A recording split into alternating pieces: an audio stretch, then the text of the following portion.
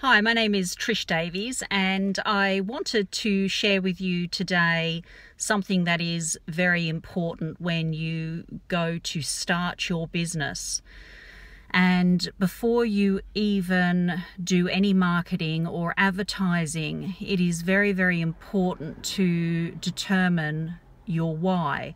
So in other words, it's very important to clarify your purpose and the purpose why you are doing your business. The reason it's important to do that is it will allow you to overcome any hurdles, any challenges, any obstacles that you will experience along the way.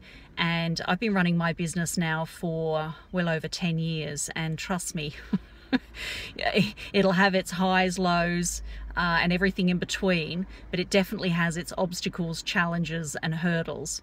And the only way of getting over or through those is tapping into and being very strong with that purpose and the why you are doing your business.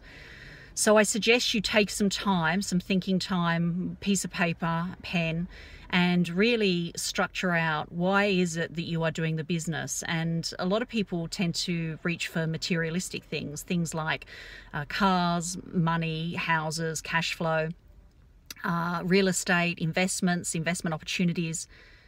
However, what it does come down to, you have to drill a bit further, deeper, and it's, how does it make you feel? What does it make you feel? What are the things? What do you really, what's deeper? And I'll share with you my purpose, my why for running and doing a business, and that is to build a financial wall around my family that nothing or no one can get through.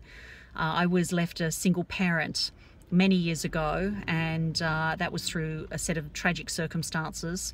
Overnight, I found out that I was a single parent, and I had a 4-year-old daughter at the time. And so that really, requires you to assess your why and your purpose, and moving forward, what is it that that is going to keep you solid with your business. And for me, it was my daughter at the time, and still is. And so building a financial wall around my family that nothing or no one can get through. And how I was going to do that, I was going to do that through replacing a household income. So how do you replace a household income? You find a business that works. So I did that 10 years ago, and here I am today, building a financial wall around my daughter that nothing or no one can get through. So I wanted to share that with you. It's really important to establish your why and your purpose for doing your business.